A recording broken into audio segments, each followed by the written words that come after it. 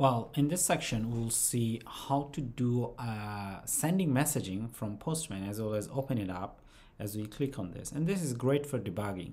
Well, previously we have seen just how to send messages from Postman and show it at the bar, but not from redirecting the user to a new page.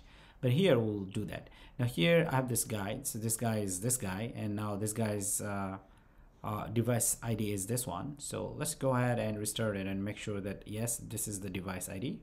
All right. Okay, so this is very important. Do remember that every time you reinstall your app, you get a new device ID.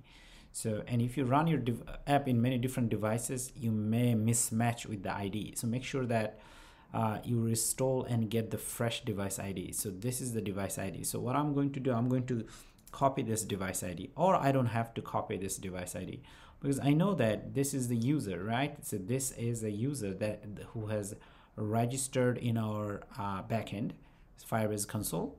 So now this user is this one, okay, because I know this is the guy and this is the name, as you can see. All right, so these are the basic information that we can use for sending messages to him from our Postman and then open it up later on.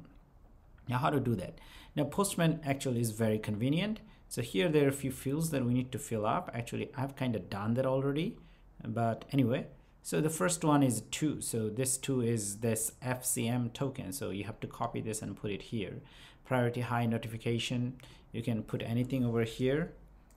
This is a body. It doesn't really matter.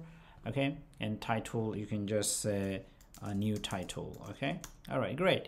After that, the data section is very important because previously we have seen that if we click on the message, tap on it, it should have document ID. Now I know that this guy, whoever he talks with, he will have a document ID, right?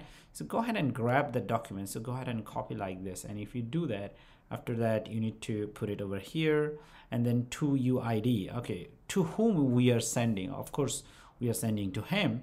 So over here, just go ahead and copy this. This is his to UID. How to copy that? If you can't copy directly, you can click on this edit method over here and then copy this one. And then just do Control C or Command C. All right, and then you're gonna put it over here and you're good to go. And then the avatar, well, the avatar itself is over here, this one, but you could do the same. Click copy and sorry, you have to copy all of it and then just come to your Postman and put it over here. And now the to name, you can even define a new name. This guy's name is over here, Dastagir Ahmed, which is my name. But anyway, you could do it. Now with this, you'd be able to do better testing because testing is very important in debugging. So now with everything, we are ready. So just go ahead and add this part over here. Make sure that this is correct, the format. And then let's come over here. Now I'm going to put the app in the background and then like this. Okay, and then I'm gonna hit this send button, and at the same time I'm gonna observe that if I get status code 200 or not, which means success 1, right?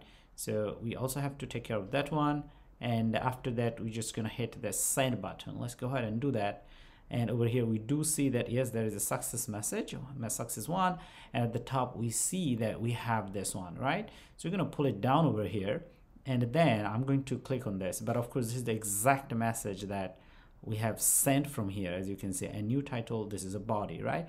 I'm going to click on this and that would be beautiful. It would take us to a new page over here. All right, but so that's how you go there. But of course there are a lot of other information that should have been here.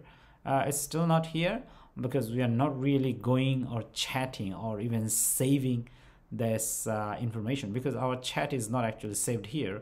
Remember, when you open up the app over here, we should be saying the chatting, but that chatting comes from the algorithm or the code that we have created. But that with this Postman, we understand that yes, we can hit a certain route if you want once you click on the button. Hopefully it makes sense, and it would be also very good for your debugging. Okay, and if you liked it, don't forget to thumbs up and give me a good comment. Thank you.